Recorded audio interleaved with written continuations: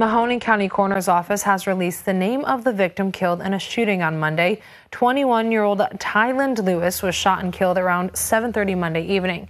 It happened on Summer Street on Youngstown's south side. Youngstown police were told a family member found the victim, who died at the scene.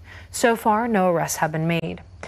Hi everyone, I'm Lindsay Watson. Thanks for watching the WKBN 27 First News YouTube channel. If you want more video news, subscribe to our channel. And don't forget to download the WKBN 27 First News app for breaking news alerts.